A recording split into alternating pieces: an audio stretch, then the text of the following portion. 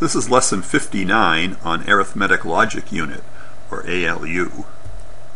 Here's the diagram for what's called an Arithmetic Logic Unit, or ALU. This is a very useful device which appears in all computers and microprocessors. It's sort of the heart of how you do calculation and logic operations. Here is the functions of this ALU. In general, we'll have any number of functions. We've chosen 8 here. So we'll have ALU select, sort of like a multiplexer select 2 down to 0. And depending upon what this ALU select is, we'll have a different function. There are 2 inputs A and B, each 4 bits in this example, and an output Y.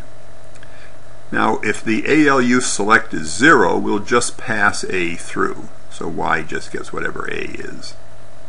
If we make ALU select 1, then we'll add A plus B.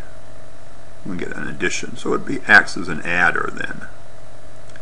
If we make the ALU select line 2, then we'll do a subtraction, in this case A minus B.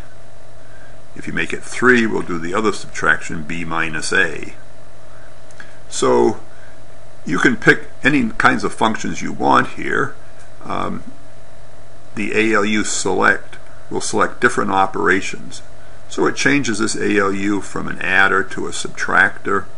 We could do some logic functions. If we make ALU select 1, 0, 0, then it just inverts A. That is, it does a bitwise NOT operation, or 1's complement of A.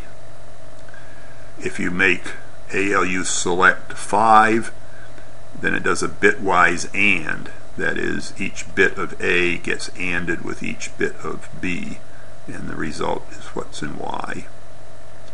If the ALU select is 6, it does an OR operation. That is, a bitwise OR.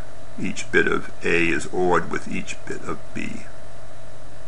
And finally, if we make ALU select 7, it does an exclusive OR, bitwise exclusive OR. Each bit of A is exclusive ORed with each bit of B, and the result's in Y. So these are the 8 operations for this ALU. In addition, we bring out 4 lines called the negative flag, the 0 flag, the overflow flag, and the carry flag.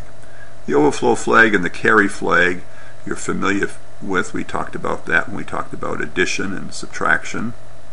The negative flag will get set if the most significant bit is 1. That is, if the output Y is a 2's complement negative number.